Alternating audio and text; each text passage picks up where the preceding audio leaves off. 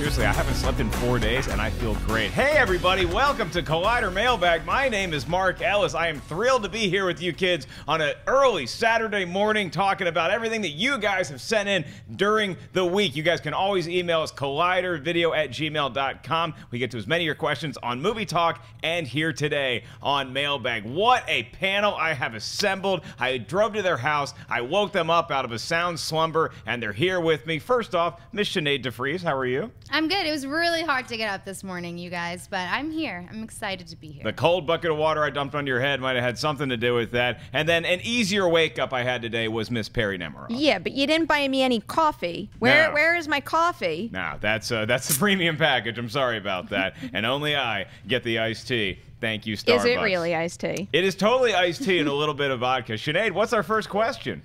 All right, Brittany Rodriguez writes, how heavily do you think Episode 8 needs to feature Luke in their marketing? One of the biggest draws for Force Awakens was Han Solo, Leia, and even the Millennium Falcon. And I don't know if they can bank on them solely for a second time. Thanks. How dare you trip over the name Millennium Falcon?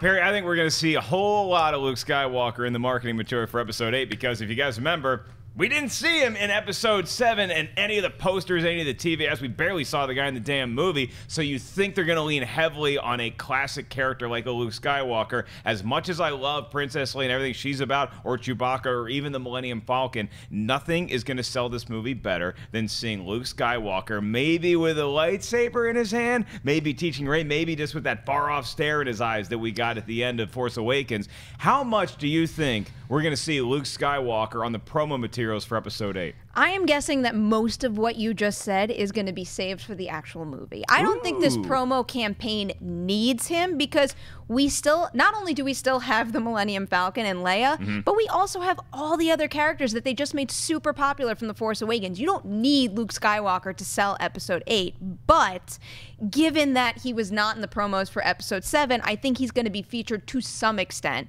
Like, maybe a quick shot in a trailer. He's finally going to get his own character poster, stuff like that. But I have a feeling anything that hints at his involvement in the narrative, or at least I hope, is going to be saved for the actual film. Well, something I'm really excited about doing again when Episode 8 comes out is just diving into every piece of promo that comes out and being like, what does this mean? What is this? What are they trying to indicate to us? When we were at D23, the convention that Disney holds every other year in Anaheim, they released, I think it was the first poster for Force Awakens, which is something that Drew Struzan did, and you had Han Solo in the shot with Finn and with Rey, and those are the three characters, and there's some other little, drawings on the side there, but we're like, oh, wow, so it looks like Han Solo is going to be maybe the most seen classic character in Force Awakens. And then we got the huge poster of everybody in there, except for Luke Skywalker. I think Luke's definitely going to be on that poster, that style poster for Episode 8. I might go so far as to say I think you would see Luke Skywalker on the very first poster that gets released for Episode 8. I think it's going to be a teaser poster, and it's going to be a cryptic-looking Luke Skywalker. Maybe, the shots, the character posters with the lightsaber. Maybe, even though the big moment at the end of Force Awakens is him taking off the hood, maybe with the hood on and just the lightsaber illuminating his face. Disney, you can have my idea. I think it's great. Well, a cryptic Luke Skywalker is still a Luke Skywalker. What if they did that Return of the Jedi poster where it's the two hands holding the lightsaber up, but you just get his weird robot? What the hell happened to his hand? What happened? It was so normal looking. In Return of the Jedi, he just had the glove on. Is he just going gloveless from now on? My mind just immediately went to that whole thing with the floating hand in space now. That's all I'm picturing. It just floated away. They abandoned that idea, and out to space it went. Sinead, either tell us where the hand is, or let's get to number 2. Brantley Foster writes, hey all, I've been a fan for years and Movie Talk is my favorite show. It's no sweat, thanks. With the continuing decline of viewers for broadcasted award shows, such as the Academy Awards and the Oscars, do you think that any of those ceremonies will eventually stop being televised? I stopped watching the ceremonies years ago because they are just too damn long. I have Netflix, multiple Collider videos, and new movies to catch up on, and I cannot afford that much time to a 3+ hour ceremony when I can get the highlights almost as soon as it's over. Thanks for taking my question, and tell Baby Carrots to keep the jokes coming. Yeah, I think this could happen down the line, not in the near future. If anything, I think in the near future we might see a drastic shift in format, maybe condensing it, which is a little sad because now that I'm saying that, you always have awards for award shows being awarded not during the telecast, and it feels like those people should be recognized in the same way, but they are not, because otherwise we would end up with like a 10-hour telecast and that wouldn't get any views at all. But there is no doubt that awards shows in general, I think the Emmys, this one was the all-time low in viewership, or like the all-time low in like 8 years or something. And then we have a whole bunch of other award shows that are hitting rock bottom. The one stat that stood out to me was the VMAs, which I think last year had 10 million viewers, and this year it was 6.5. I also thought it was a sucky telecast. Oh, boy, but they tried hard. Oh, my God. I was watching the VMAs with my girlfriend, and, man, they gave a hell of an effort for 3 hours. Are you saying that in a positive way? I think they were tried their ass off. Try too damn hard. They tried really hard. I like me some Key and Peele. They were annoying. Yeah. Me. Oh my God. But Beyonce gave like her entire concert during that awards. The Beyonce thing was amazing. It was so good. I was just watching that, and I was like, what do I do now? Do I go work out? Like, I'm inspired. I just don't know where do I put this energy? A lot of it was amazing, but then you have these shows that are essentially taking away views from their own telecast by then going online and putting clips from your show in your video player right after they happen. I don't understand why you would do that, and I think the Emmys was doing that with YouTube videos. They were putting YouTube clips out almost immediately after something would happen. So why would someone watch the whole show? It's like a harbinger of our times, though, is it's not just award shows that have declining ratings. It's network TV in general has ratings that are going down, even cable for that matter. What's funny is that we're talking about not seeing as many award shows on television when the amount of content that could be nominated for an award is so permanent in our culture right now. Like, there's so many different outlets that should have their own award show, but we're not going to see it on TV because the ratings aren't there. I think you're going to continue to see them on television for a while for no other reason, because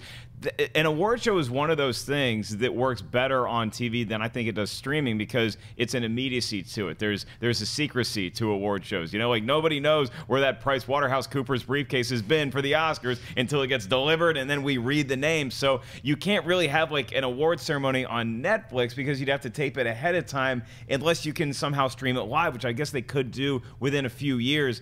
I don't care about lots of award shows, so seeing their declining ratings doesn't bug me. I do think the Oscars is going to be around for a while in the current format. And look, there's a lot of inventive producers out there. There's a lot of creative minds that can find a way to either condense the show or get more eyeballs on it, find some sort of way, which is what the VMAs was clearly trying to do, was to be so shocking. And so I can't believe this is happening and this is happening. Let's let Kanye talk for 20 minutes because he'll say something crazy. And it just didn't pay off, I think, in the way that they wanted it to. It's weird because it went the exact opposite, and they wound up losing a significant amount of their viewership. Yeah. So do you see award shows going away, Sinead, as far as them being broadcast on television? I mean, I think that down the line it's a very big possibility, but they're always going to have to be filmed because people now love to tune in and watch clips online. So I think regardless, we're always going to have a way to watch them. I don't see the big issue of it being online more than on television. And I think they do that because they know there are people who just want to cut all the crap out and just watch certain speeches or certain performances and whatever. But I know that smaller award shows have already started making that transition. Like last year, the Streamies was on VH1, I believe. And I know that they announced that they're not going to be televising it this year. They haven't said exactly what they're going to do, but chances are they're going to live stream it. And I feel like there's a genuine interest in live stream events right now, so I don't see that being a horrible thing if it ever comes to that. But like you said, ratings are down all across the board. Like, people aren't watching as much TV anymore because we don't have to. So it's gonna kind of weed out. Like, one's gonna get lower and lower before the others, and there's not as much interest in award shows as there were a few years ago, you know? So I'm not sure. I don't think it's gonna happen for a very long time. Well, I look forward to hosting the 95th Annual Academy Awards, which you can catch on Facebook Live. And the award for Best Dinosaur Question goes to... Xander Tanigawa. He writes, "Hey, Collider Crew, so this mailbag question involves the Jurassic World 2 theory, and I'd love to hear Perri's thoughts since she's a fan of the series, like I am. Oh, yeah. Days ago, I Googled images of Jurassic World and discovered a photo of the director, Colin Trevorrow, with concept art, and one of them was a Stegoceratops. What? Which is a hybrid of a Stegosaurus, a Triceratops, a beetle, and a snake." Why do you throw a beetle in there? I don't know. There was reasons. You can go on the Jurassic Park wiki page and actually read the reasons why they incorporated those things. All right. According to Trevorrow, this hybrid was originally going to appear in the film in a scene where Owen and Claire encounter it in the jungle, discovering that Dr. Henry Wu was making more hybrids in secrecy, but was cut from the script due to Trevorrow's son saying that if they had Stegoceratops along with Indominus Rex, the I-Rex would feel less special. The Stegoceratops can be seen on the computer monitors inside the Hammond Creation Lab. My question is, do you think this whole time they were hinting at us with an Easter egg of what the sequel is going to be about, that Dr. Wu is creating dinosaur hybrids, which they've told us that the sequel would be different from the series? Thanks, and love to hear your thoughts. Well, as the one on this panel that is dressed like Dr. John Hammond, I feel the most qualified to answer this question. I love the idea of this. I think it's a great way to take what we saw in Jurassic World and further the lore, because my big issue walking out of Jurassic World, which I loved the movie, is Colin Trevorrow chewed up a lot of things in there that I don't know that there's a believable way to go with the sequel. But because I didn't really care about the military line anymore, like, oh, we're just going to breed these things and they're going to be used for militaristic adventures. But if you're talking about Dr. Henry Wu, who I always loved, I was like, oh, no, he's cute. He's making dinosaurs. It's fun. If he is now kind of a bad guy who's making these different breeds and not telling anybody about it, I don't know that that's the way that I want to pin my entire sequel on, Perry, but it'd be an interesting thread in there. How do you see the Stegoceratops figuring into Jurassic World 2? By the way, you're a little more Dennis Nedry than John Hammond. John Hammond does wear a button-down collared shirt, but Dennis Nedry has the little, like, florally print going on. And I do like my sweets, and I do shave with Barbasol, so you're very right. For the record, too, a beetle was used in its creation to give it an exoskeletal armor. Ooh. So it does have value. I'm sorry I made fun of the beetle. I love y'all's rock band. I just didn't know that a beetle could really provide any sort of help for a dinosaur. I've been proven wrong. I like this idea, though. I wish they had incorporated this in the movie and not the military aspect, because that essentially went nowhere and almost left Jurassic World at the end with, like, almost a dead-end position where I don't care where they take that element of the story whatsoever. Whereas, if they had enhanced the Doctor character and focused more on him as a villain, because that was another problem with the movie, is B.D. Wong in the first movie is just like the nicest, smiliest guy ever, and then all of a sudden he's got an agenda in Jurassic World. Whereas if this was what he was planning all along and we knew his reasoning behind it and then it was revealed, are we talking Jurassic World spoilers? I guess we can. Yes, we can talk Jurassic World spoilers. It's been long enough. There's dinosaurs and they get out of control.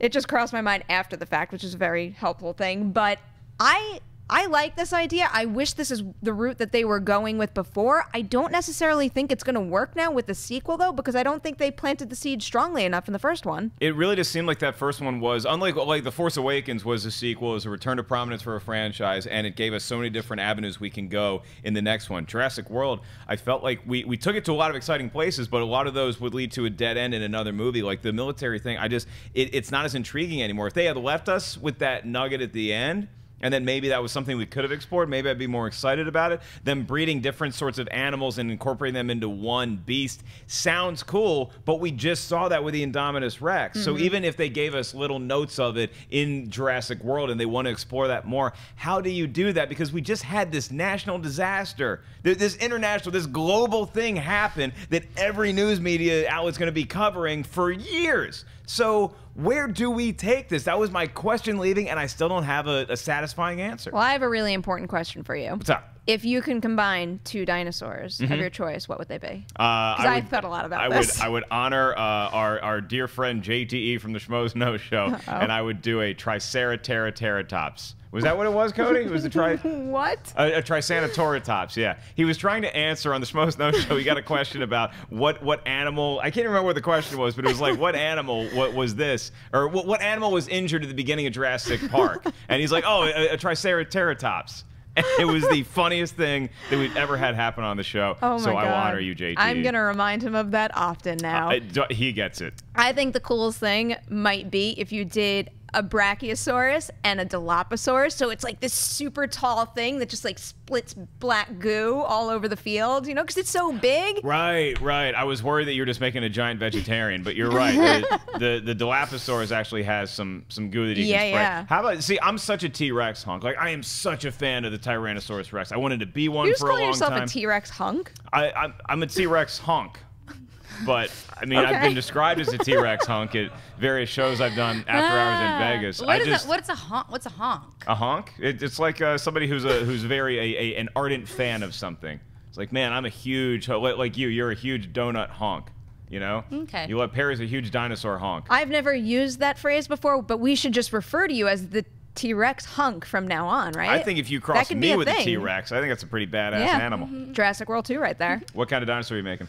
My favorite dinosaur has always been the Brontosaurus because I feel like he's the sweetest, honestly. But I also really like the T-Rex. So I would mix those two together because you have one meat eater and one plant eater. So then they balance each other out perfectly. And then the Brontosaurus will be like the sweet side and the T-Rex will be the mean side. So therefore, it's kind of creating like the most perfect dinosaur I'm just trying to picture what that might look like. And it would just be like all I could picture, humongous. All I could picture is like a Brontosaurus with extra little arms hanging out of it. I think if you would stop relying on the food guide pyramid to tell you how to make a dinosaur, we'd all realize the coolest dinosaur is a T-Rex and a pterodactyl. Boom! Next question. Sam Dean, Bobby Castile writes, hello, Collider. I love your show. Every year has its big budget bomb. This year's, of course, being Ben-Hur. My question is, of the upcoming movies in 2017, which do you think have a chance to bomb at the box office? My pick would be The Great Wall or Valerian and the City of 1,000 Planets. Thanks, and may the Force be with you. I hope it's not Valerian. I got to see some really cool footage from Valerian at Comic-Con this year, and it really surprised me. And I'm really excited for Luc Besson to get to do something so out there and crazy and creative like that. But, you know, it's not a bad prediction because when you have a wacky movie like that, it's not easy to sell. But I hope it doesn't bomb. Paramount, I guess, already predicted this for us, though, with Monster Trucks, where they're already, what is it, like $115 million loss? Paramount is already, before the movie comes out, Paramount is already predicting a $115 million loss for the company. That poor movie. I was on the set of that movie like 2 years ago at this point, and it was a fun set visit. So I'm a little sad for them. But then again, that trailer is not what I thought it was going to be when it came out. No. But I think my real prediction for this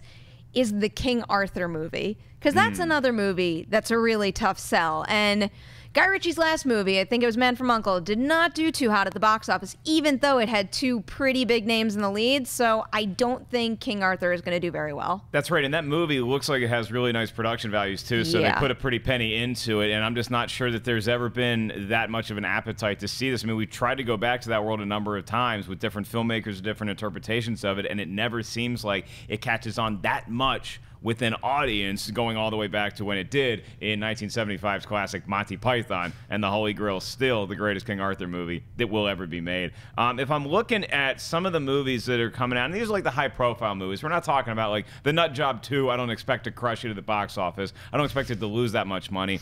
The Emoji Movie is something that I'm a little trepidatious about. It's got an August release date. It sounds like a great idea.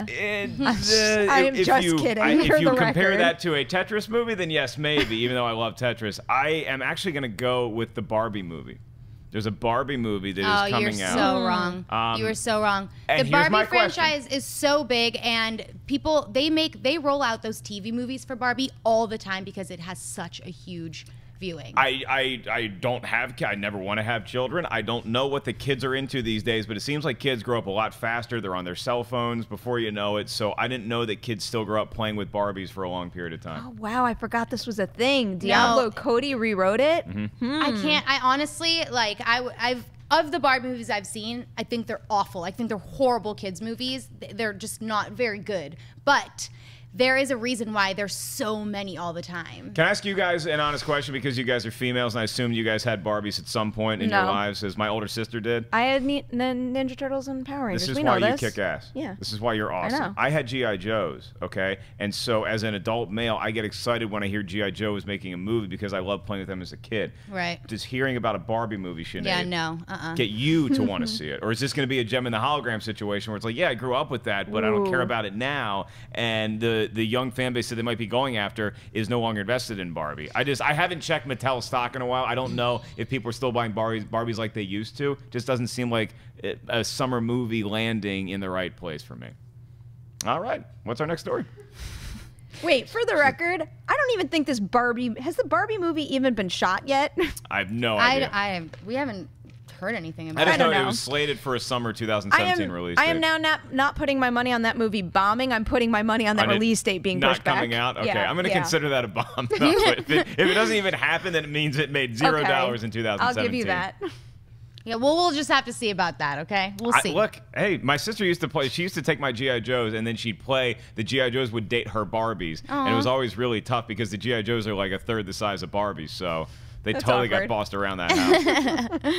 All right, Jerry Croshoe writes, "Hey guys, love your show. It is my #1 go-to show that I watch every day and on the weekends. I had a discussion with a few friends over the weekend, and they were surprised that I've never seen a James Bond film. I'm not sure why, but I just never wanted to watch them. Same goes for the Bourne series. Something about spy movies, I guess. I love watching movies, but I wondered if my lack of appeal to certain films is common among other movie buffs. And is there a movie franchise that has just no appeal to you despite how successful they are? And if so, why?"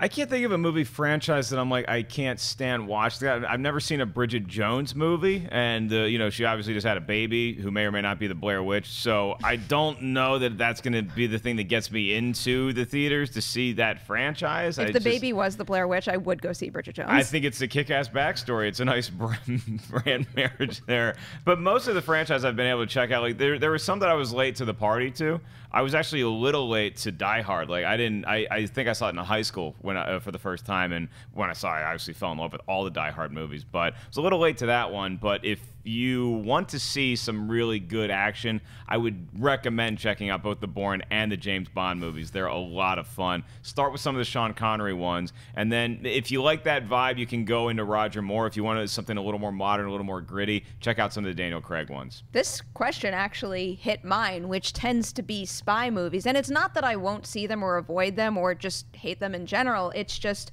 when you're talking about a new, horror movie or even a comedy featuring some of my favorite actors and actresses out there versus a new James Bond movie, I will just naturally gravitate towards one versus the other. Mm-hmm. And it basically is, it's not just spies in particular, it's mostly movies with like your typical A-list star taking down a whole bunch of people. So it's like I felt the same way about Mission Impossible movies also, and then I went through a phase where I binged all the Mission Impossible movies to catch up to whatever I was covering that year, and I fell in love with those movies. So even though in the marketing phase I might not gravitate towards that kind of movie, it's not like I'm closed off to it. I just need to try it first, and then I could get into it. Right. James Bond is a crazy one because there's so many James Bond movies. Like there's 3 Bridget Jones movies, there's 5 Die Hard, really there's 3.5 Die Hards, but a James Bond movie, what would be the James Bond movie, since you aren't a huge fan of the spy genre, can you name one James Bond movie you think somebody should start with? Casino Royale is by far my favorite James. That's the one that kind of opened the door for me to that franchise and made me a little more excited. I think that is just a fantastic movie in every single respect. That was the gateway drug for you.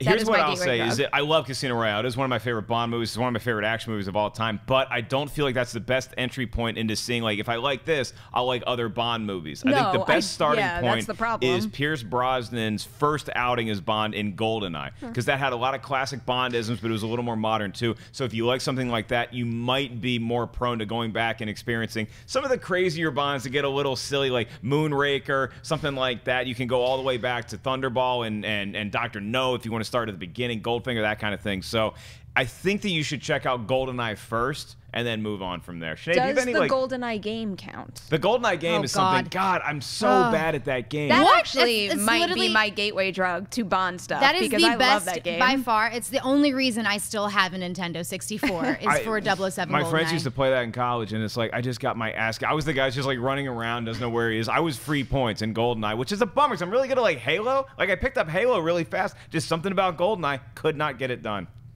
I love GoldenEye. Franchises that I haven't. Yes. Is there any big gaps in your movie watching? For the most part, I think I've seen at least like one movie from all the major franchises. But one that comes to mind is Star Trek. I haven't really gotten into that one too much. Okay. And Lord of the Rings. Like, I've tried and I've watched bits and pieces of Lord of the Rings, probably more so than Star Trek, because my family was super into Lord of the Rings. But for some reason, it just it did not grab and hold my interest. Well, like, both it was of them never involve people going on a mission. It's fine. yeah, I mean, I can't do. Can't do. Not a lot of big things happening there. All right, Thomas George writes, hey guys, what do you think is more beneficial to a director's career, a Best Director or Best Picture win at the Oscars, or a very successful box office? Thanks, and keep up the great content.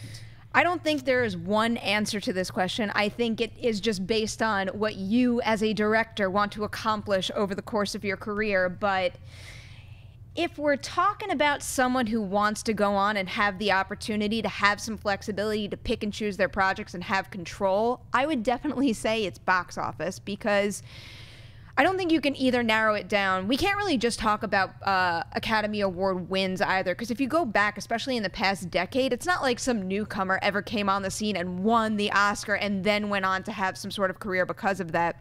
The only non-name that comes to mind when I think of even just Best Directing nominees is the director of Beasts of the Southern Wild. And what happened to him? Ben Zeitlin? I thought he was going to be huge and get all the opportunities, and he got that nomination, and I haven't seen or heard from him since. It really is weird that sometimes you see somebody win the most prestigious award in film and it still doesn't act as a spur to their career going to the next phase. Sometimes it does. Sometimes it does, whether it's an actor, an actress, or somebody that's behind the camera. I would agree with you that I think that if you're just talking about, hey, I love making movies, I want to make a movie, that I want to ensure that I get another job offer after that movie's finished, it's going to be box office. I think this is much more a thing for actors because of just the face value of being on the ceremony, getting the award, being able to be billed as Academy Award winner, blah, blah, from this movie. I feel like it's much more valuable for an actor. This question would be a lot tougher to answer if we're talking about actors now that I think about it, because a box office draw as an actor, because how many people can you think of actor-wise that are legit box office draws where they deliver every single time beyond, maybe a Tom Cruise? It gets less and less and less every year, it seems like, that you can put somebody on a poster and reliably, Passengers is going to try to do it, apparently. It's like, hey, we got Chris Pratt, we got Jennifer Lawrence. Don't worry about what the movie's about. This is the poster. Come see our movie. We'll see how it goes. Yeah, versus like when you're talking about the Oscar situation with an actor, whereas, where they might not deliver at the box office with a particular movie, once they get that Oscar win, that is stuck to their name. Obviously it's stuck to a director's name as well, but in a very different way. You ever feel like you're just getting hit over the head with awards when you see a trailer for a movie and it's like Academy Award, and Academy Award winner, and Academy Award? It's like, fine, I'll go see your movie. You got famous people in it. My favorite is when you have like 3 actors billed as the lead, and it's like Academy Award winner this, Academy Award winner this, and then him. And Rob Schneider. Aw, shame.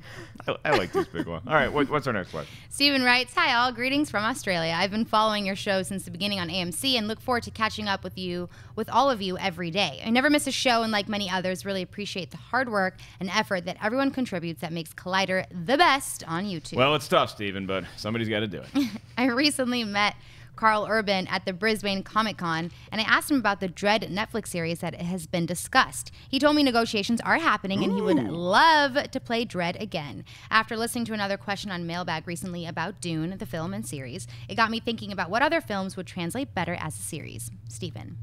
I'm going to say one that a lot of people might be surprised to hear me say that is Men in Black. I think Men in Black is a good one to go with, but it doesn't feel like my answer is really being listened to right now.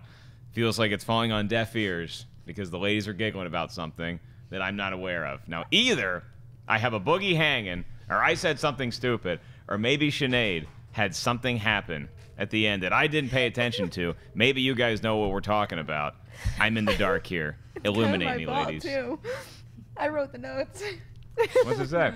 It's Oh, boy, now I got to go back. Steven.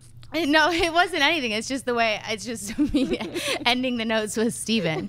That's Steven. it. That's literally why we're laughing. That was the payoff? Yes. Oh, man, I thought, like... Well, she started giggling. I heard her. She starts giggling. I can't stop. The Collider there news was- effect. The giggles are contagious. I wanted there to be something funny that happened. Like, I thought maybe, like, you know, No. some sort of sexual innuendo. No, it's not or as good as you having a boogie hanging. Yeah, what is? But I will go back to my answer then, which is Men in Black, because I feel like that film franchise, I actually like what they're trying to do with the crossover with 21 Jump Street, because if it doesn't work, who cares? The 21 Jump Street movies can still go on, and they'll just act like Men in Black was a bad experience with flatulence that we never have to talk about again. But if you do a series about Men in Black, maybe you can make it a little more serious. Maybe you can keep the comedic tone of the first movie. I want to see adventures with the Men in Black. It was something I always grew up loving. X-Files, when they announced they were making a Men in Black movie, I'm like, this is what I want to see. I think that it'd be a great Netflix series. What about you, Perri? I actually agree. I forget how much I love Men in Black, and then all of a sudden it's on when I'm just flipping through the channels,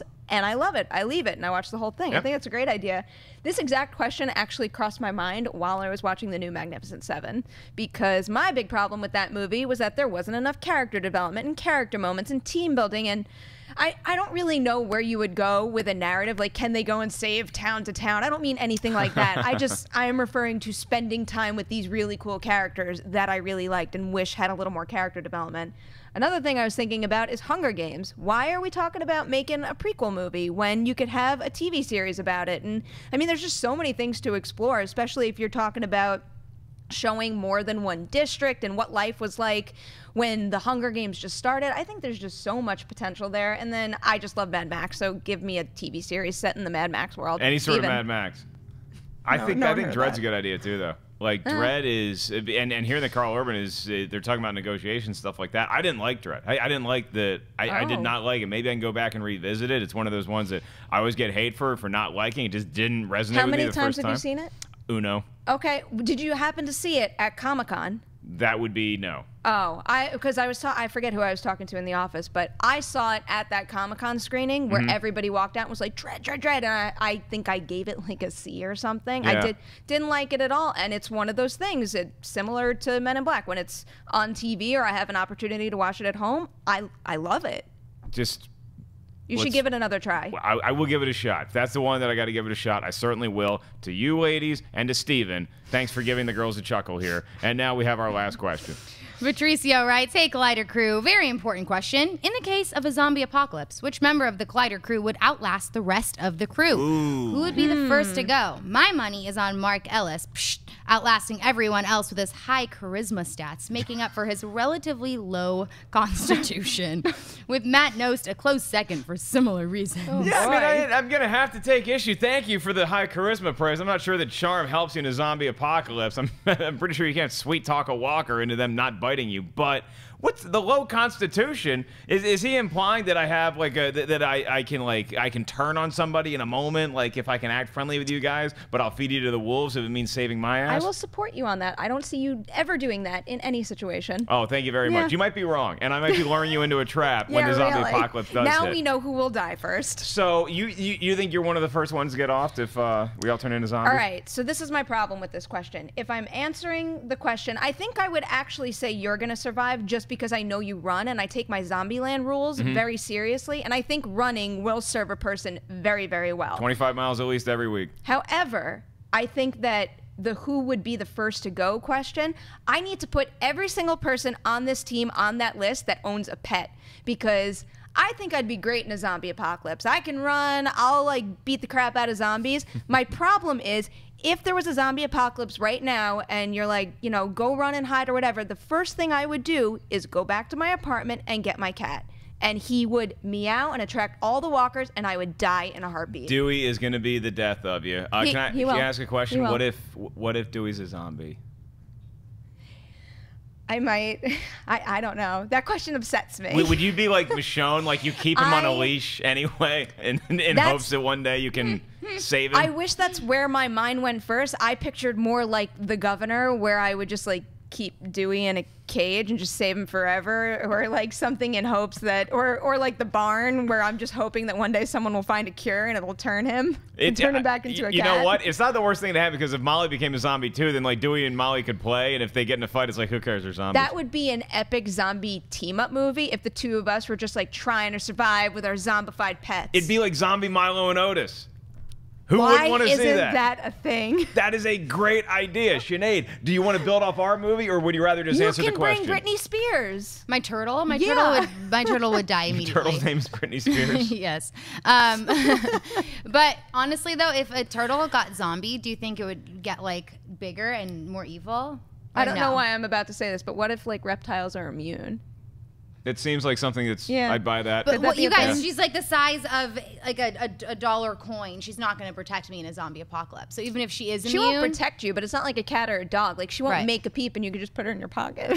that's true. Snakes might I already could be put her zombies. in my pocket. You know, like reptiles, lizards, they might already be zombified. Science hasn't proven otherwise. What I will say is that I hate to throw somebody who's actually in the room under the bus, but I think the first one to die in a zombie apocalypse here at Collider is going to be our beloved engineer, Adam. Because you're such a nice dude. Like, he's the nicest guy, and so I feel like if a zombie was about to attack me, he'd be like, hey, Mark, you know what? I got this one. You go ahead with your high charisma, your low constitution. Have a great day. I'll see you. As the zombie's biting his neck, he's really like, good hey, have Adam a great impression. one. Yeah. Yeah, with similar reasons, I actually think the first one to go would be Frank. You think Frank is just too nice? He's just like, that makes me feel awful. Like, I need to go give him a hug after this. He can't hear me though because he's not in the room, so it's fine. But he is so like quiet and so nice and just like so helpful that I feel like he would be one of those people who tries to take on the zombies by himself. Yeah, too. they just lay their lives down. Now, somebody who's on camera here that I think would get eaten early in the process is John Schnepp, because I think that Schnepp would get angry at the zombie. You start yelling at him, he'd get in like some sort of debate over like whether Dune should be a movie or a TV show with a horde of zombies, and then he would just run in screaming, and Schnepp would be the guy that the zombies would flock to first. And I gotta say, I like Perri and I's chances because, like she said, we are fleet of foot, and zombies, as we know, are not the most athletic breed. So I think I would just like to point out that 2 years in a row, I ran in the Junior Olympics. So I believe that I would survive the zombie apocalypse. I mean, every town has some sort of Junior Olympics. No, It's it was not a like- National Junior Olympics. If there's one thing that I know I can do, it's run. And I 100% believe that running is the key to survival in a zombie Perri, apocalypse. if you're cool with this, Sinead, welcome to the team. I think I can give you a pass. Let's do guys. it.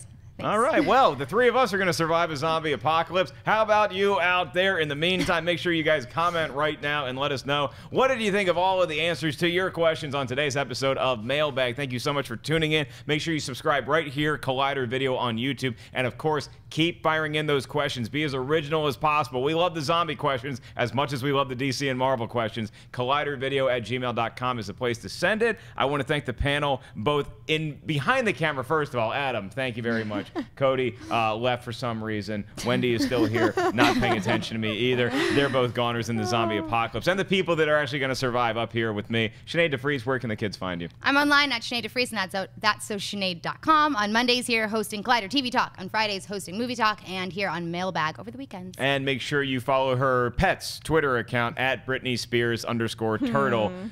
Perri, where can the kids find you? You can find me on Twitter and Instagram at Nemiroff, on Collider Nightmares every Tuesday, Best of the Week every Saturday. Steven. Tonight, I will be telling jokes at the world-famous Comedy Store. I hope they hit as hard as the Steven joke. You guys get tickets at my website, markellislive.com. Oh, and a reminder, I'll be at New York Comic Con in a couple weeks at New York Comedy Club on October 6th. 2 shows that I'm headlining. Get tickets at markellislive.com. Until next time, we will see you guys soon. Steven. Hey guys, if you like this video, click the thumbs up button.